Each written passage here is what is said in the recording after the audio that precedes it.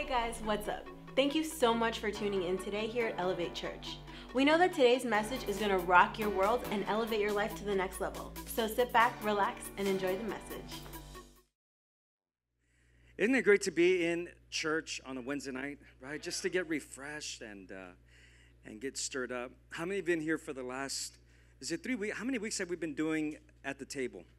Has it been 2 weeks? Feels like 3 weeks, huh? Feels like 3 weeks to me. But have you guys been getting something out of that?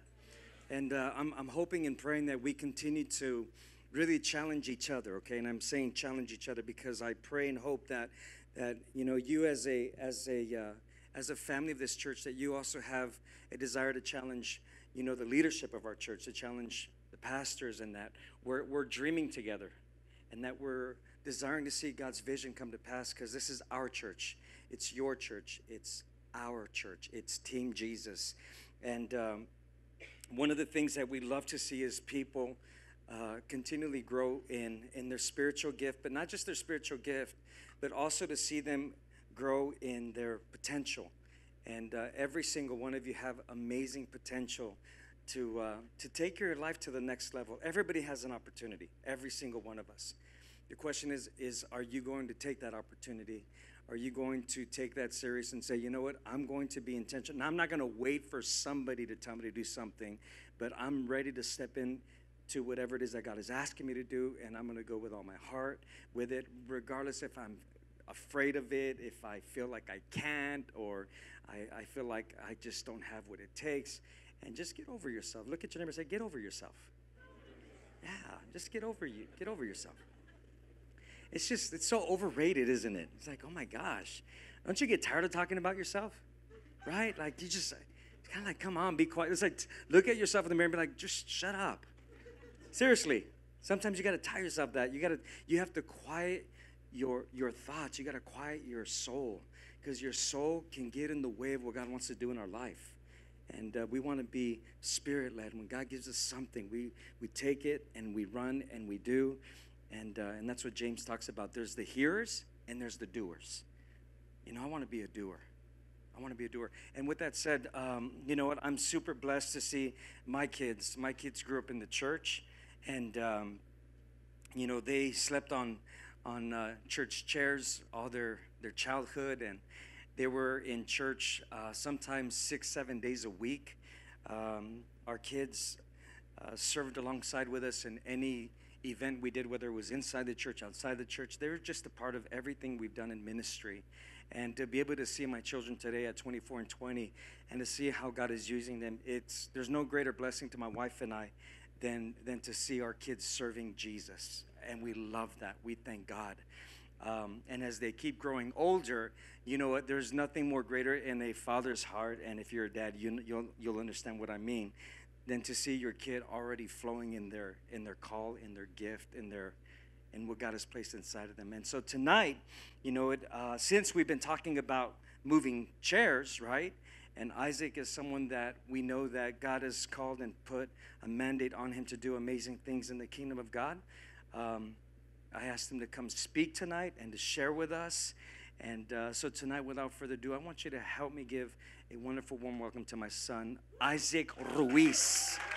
Are you ready? Yes. Thank you. All right. Thank you. Thank you. All right. If you know me, I like to start off with a funny story. I actually had to explain this story this week, but I thought I'd share it with you. So I used to sell phones, right? And one time this lady came in and she was like, hey, I really need a phone. And I was like, perfect, you know, this is my job. I was like, awesome.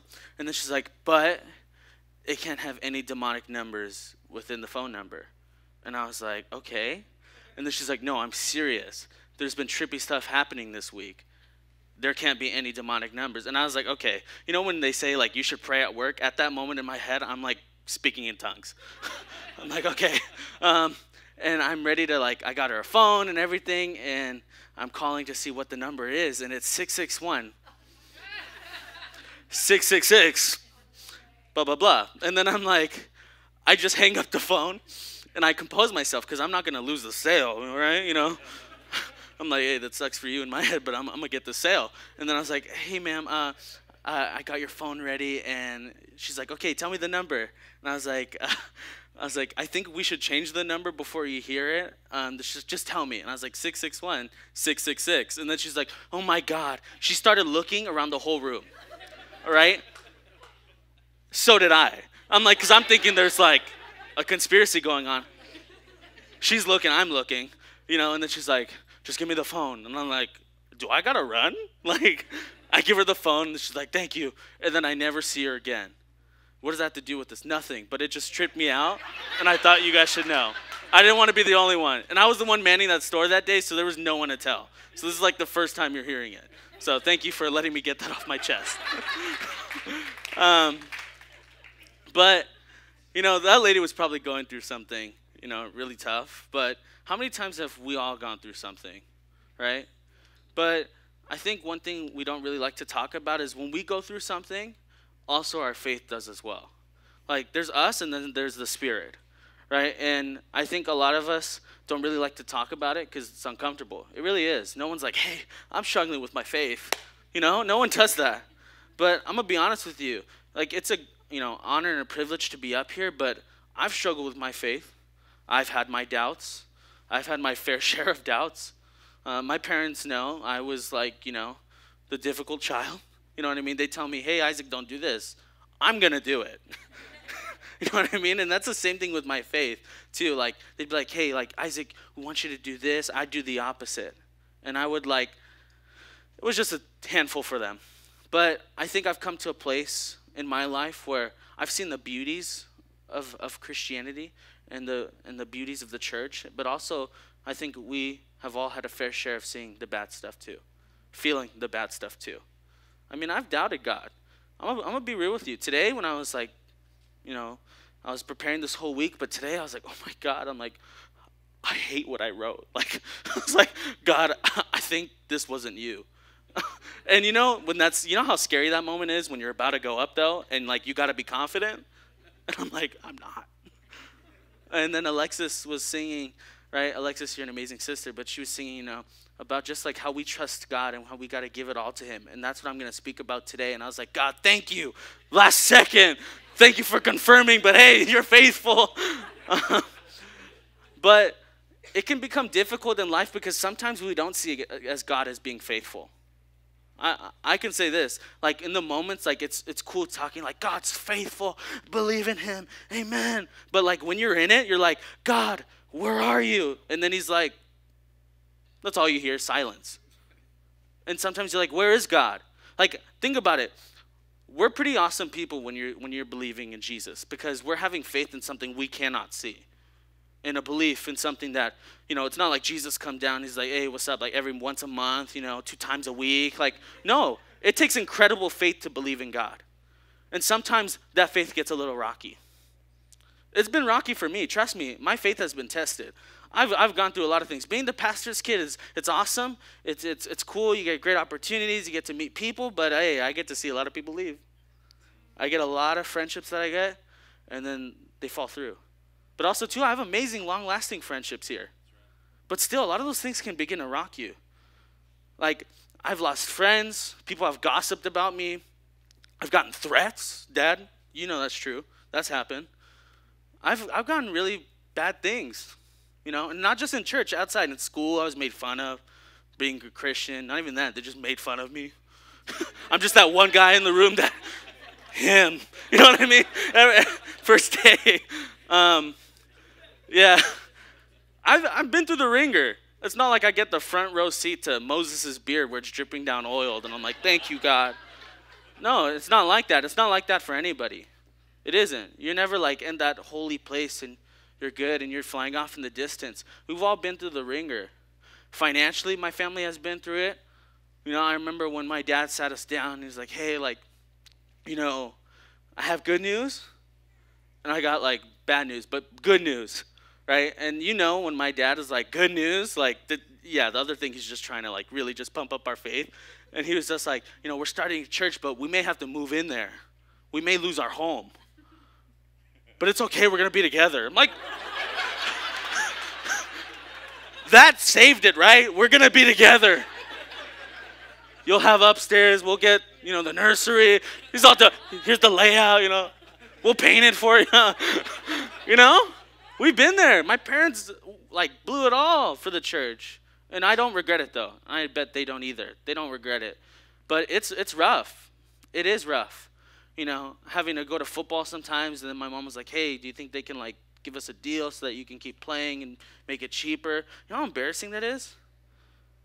Because they're giving everything to the call. It's hard when you're in high school and you got to hear that. And then I'm talking to the coach hey, but God is good. He was always faithful when it came to that. But I want to talk to you guys tonight about where the times we don't feel like God is faithful, or when God is there. Because that's the boogeyman that no one wants to talk about in the church. Oh no, God's faithful, brother. Oh, brother, keep the faith. God is good. And they're going through it because you saw them in the parking lot and they're like this. It's true. None of us like to show it for how it is. But if you know me, I'll keep it real with you. I'm not doing good. No. But you can pray for me. I'll do that. Ask anybody. Felicia's usually the one that sees that. So it's true. I keep it real. But I think we all have to start keeping it real with God and ourselves. That we're not always on that high place with God. And I think a lot of the times we see the issue in front of us, and it scares us back, and we're questioning our faith. But the thing is, the beautiful thing about God is that he's willing to embrace that questioning. He's willing to embrace it. And, we've been talking about the table, but you know how on Sundays the table looks really elegant? You got the bread, the nice chair and everything. Sometimes I feel like God made a table for me, but it's like a pop-up chair, leftovers from last night, plastic cup, come on down. I'm it's cold, the food, you know what I mean? That's how I feel sometimes when it comes to my faith. I'm yeah, we're believing, that God prepares a table for us, but it doesn't always feel like that. Sometimes I feel like I'm preparing the table. I'm getting a plastic cover for it, trying to make it look nice. That's how it feels. We've all been there. Don't lie, you've been there. I seen you guys coming to church. I'm good, brother. No, we've all been there where it doesn't feel like that. And can we put up my scripture in Revelations? So it says, behold, I stand at the door and knock. And if anyone hears my voice and opens the door, I will come into him and eat with him and he with me. Sometimes I'm God, where are you at? I'm sitting at the table in faith. We're all standing in faith. And I'm God, where are you at? And I'm having dinner by myself. God, where are you? It feels like that. But the crazy thing about God is that whenever you feel like he's so far, I think he's paying attention the most.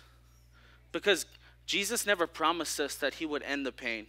He would end the suffering, but he promised that we could get through it. I mean, he even prayed to God, take this cup of suffering away from me. If not, we going through with this. God wasn't yes, Jesus. No, he went through it and completed it until the end. And then he resurrected. So will us. So will you. So will I. But it's getting to that place where we let God knock on those specific doors. Because in making this church and being up here, there's some things I don't want to give to God. Who's been there? When they do those messages about change, give it all to God. And you're yeah. Where you don't want to give it to God? It's usually the areas where you're stressed out most about is the area you're really not giving that to God. If you take a step back. If you think about it, every moment where I've been God, where are you? Come on. And then he's yeah, just give it to me. No. My way. Think about it. That's how it's been. Don't lie to yourself and be I'm just praying and waiting on God, hoping that he comes. No. It's God's okay, give it to me. He does the beautiful exchange, right? That's what he's known for, And it's where did we go wrong? Where we thought we could do it by ourselves, on our own. And that's how most people are in the church. The ones you think that have it all together don't really have it all together. Those are the ones that are holding on by a finger to their faith. And that's been me. I've held him. My dad knows. Shoot, if they didn't help me through it, man, I could have gone atheist. For real. That's not even a joke. I'm the guy that likes to test his beliefs, and I need to make sure that I believe him for myself. I'm the guy's yes, Jesus. No, I need to see him. And I think that's how we should all be. He says, test me. God's open for it. He's willing to take it. You just got to be willing. So let me tell you guys a funny story. So who wants a beautiful home? Who wants a beautiful home? Guys, can you put up my visuals of what I wish my home would look like? Dang! Woo! Shoot! I'd never leave the house. I mean, who doesn't want a home like that? Right? All right, show the inside for him. I mean, this is MTV Cribs. All right, so this is what the inside of my home will look like. I'll be chilling there, you know. It's beautiful. I got recreational, the movie theater, everything. You know, so our heart is like a beautiful home. I envision our heart like a mansion, right?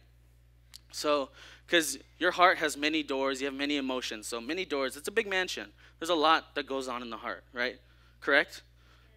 So I think God envisions our heart like a house.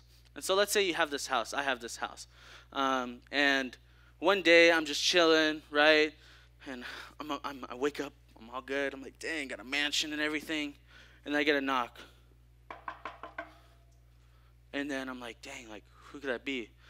And I open it, and it's Jesus. It's Jesus, right? If that were you, would your mouth not drop?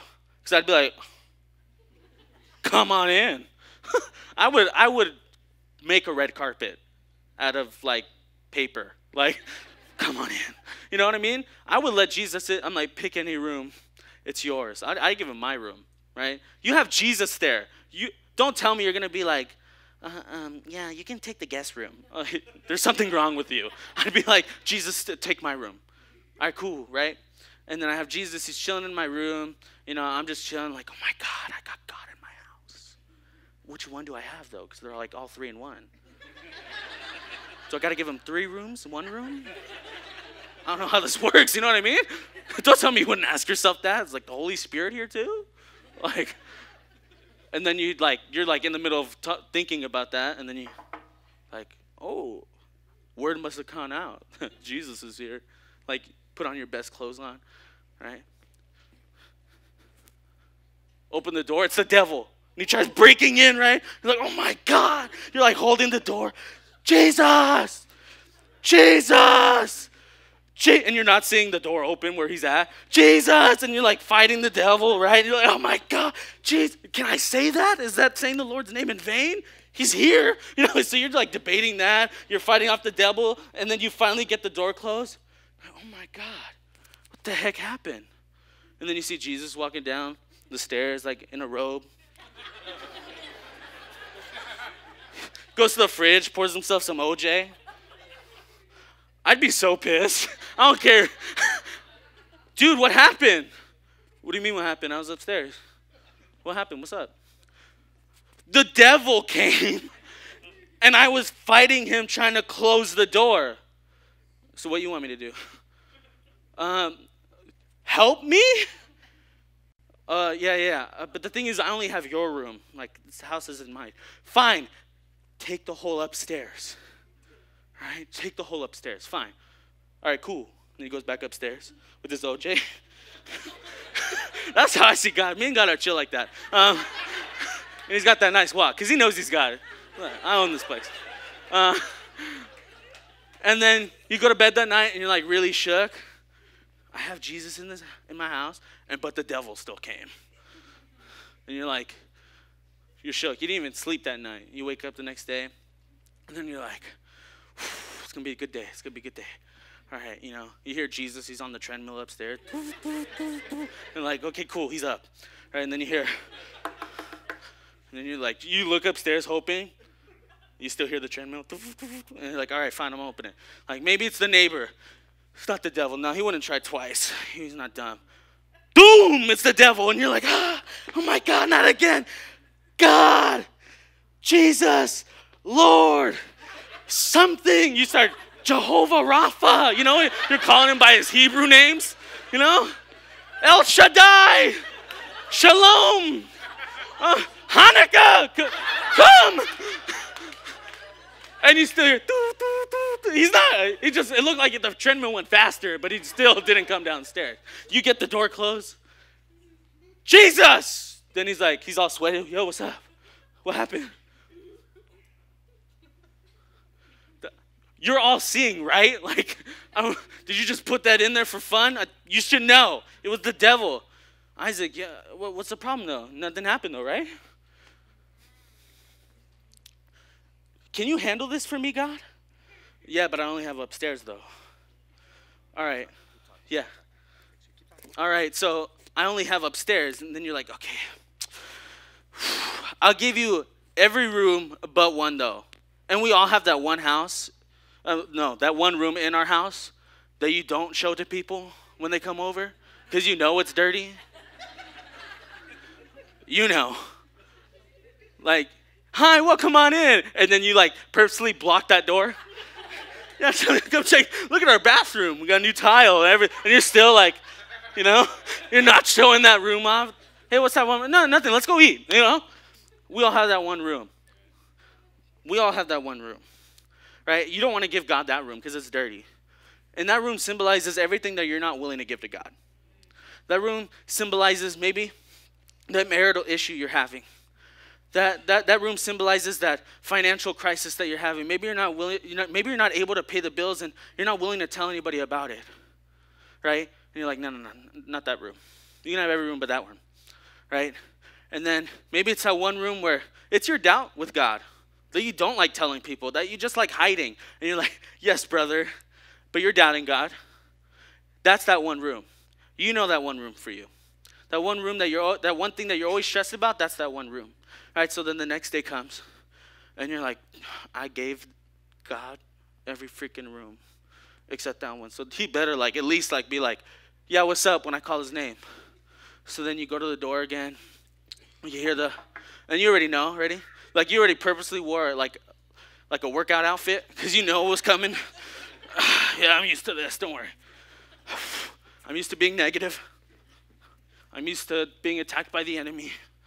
I'm used to just the daily routine of never getting help from God and me just praying to him. All right.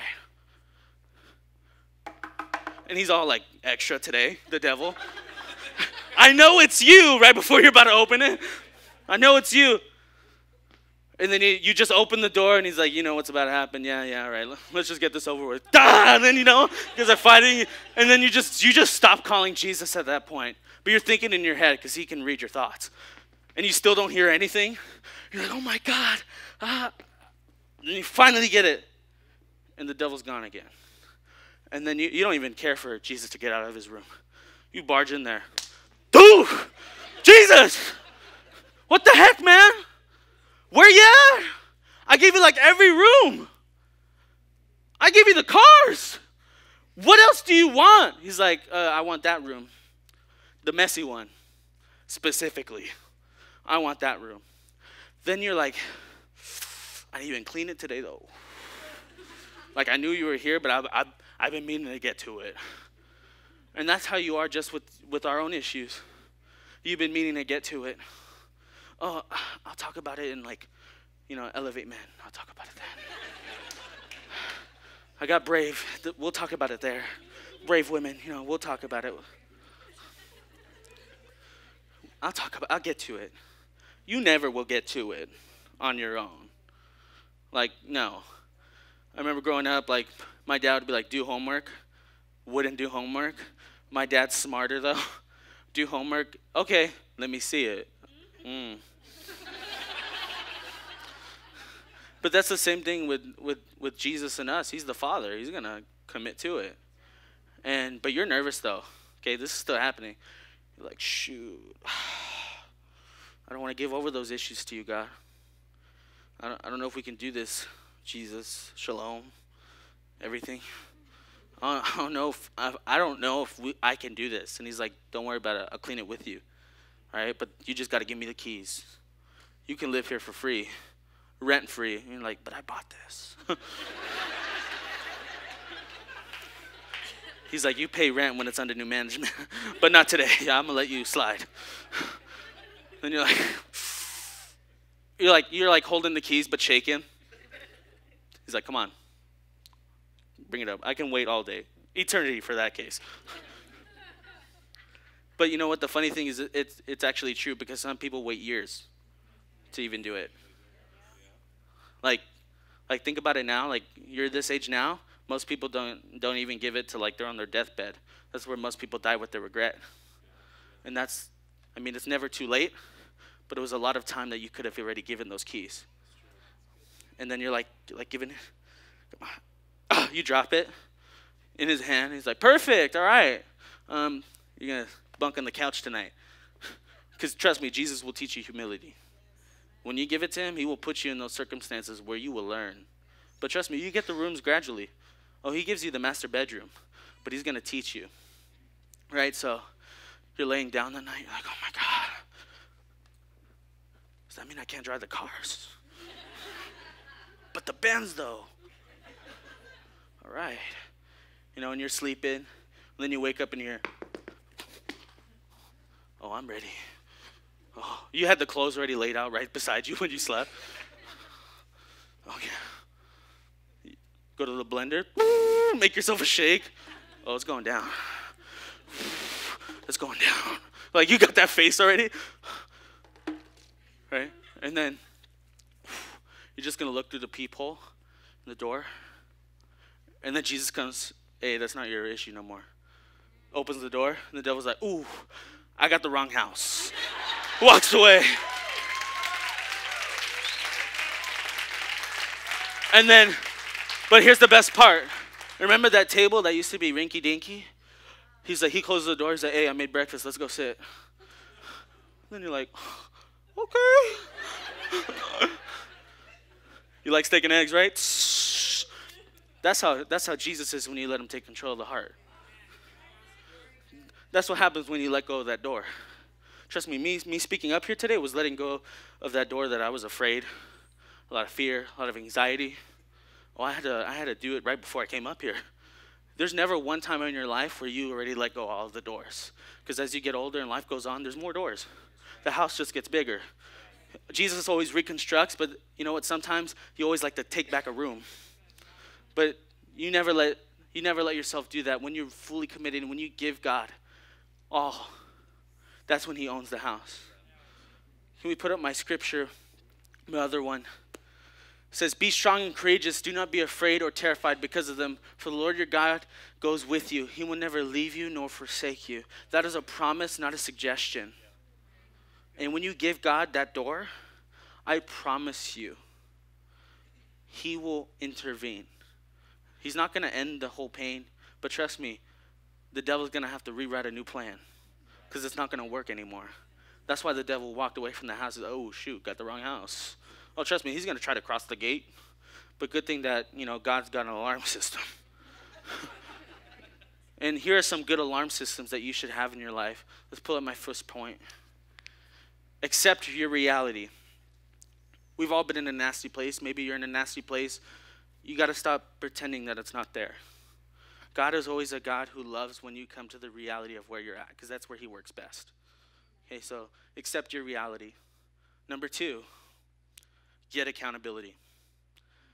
You need to, because we're never meant to go through anything alone.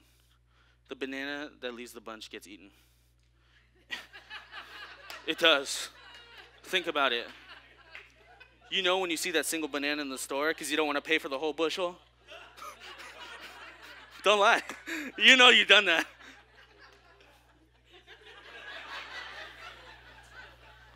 It's true. Because no one likes to buy a bushel. No one will attack you when you're in a group, really. Because then you can overpower, especially when you got Jesus in the middle, because it says, in the multitude of the brethren, he's there. Yeah. So it's like you got a posse just full of believers, then you got Jesus just in the back. That one quiet dude that that will mess anybody up, that's him. Get accountability. Find somebody. But talk. Make yourself uncomfortable. That's where God works best, in your uncomfortability. So Jesus isn't like, he's not the one that lets you put on the slippers all the time. He's like, all right, put them work boots on. So point number 3, serve others. It's so true. We can be so much about ourselves, where all we talk about is ourselves. Oh my God, I'm going through this, brother. I'm just going through this. And they're like, oh my God, I'm here for you. Thanks. And then you walk away. What about them? And then you're wondering why you're losing friendships. Because you're all about you. Yes, you're going through the ringer, but that doesn't mean you become selfish and you just become all about you. It legit says in the Bible most of the time when you're going through hell, once you start pouring into other people, he pours into you. It's a system where everybody helps each other out. That's why you get accountability, and then that's when you start serving others, because it's just a system where God continually keeps pouring into you. And when you feel like you're out of gas, that's when God does the refuel. He changes the tires, and he gives you a bomb house. So I'm believing, guys, if you see that house ever, just let me know the address, because I just saw it online. I'm using God's credit card. But put up the scripture again where it says, he knocks at the door of your heart. Behold, I stand at the door and knock. If anyone hears my voice and opens the door, I will come to him and eat with him and he with me. I want you guys to just walk away with this, that Jesus will always be a gentleman, and he'll always knock. But let's just take a moment just to listen, to just hear his knock, and you'll know his knock, because it wasn't like the devil that was all extra. Jesus is like that. That cute little knock. That's Jesus. And you know it. And you feel that tug. And you know you need to let go of things. But he's never going to force you into it. And I'm not even going to force you into it. And I'm just trying to just let you know, like, we're all in this together. I'm going through it too. I need to let God into some of my doors still. But we can do this together as a family united in Christ. And this is how I keep myself accountable. Even with this honor and this privilege, talking to you guys is keeping myself accountable, because I will not let myself go back from what I've said.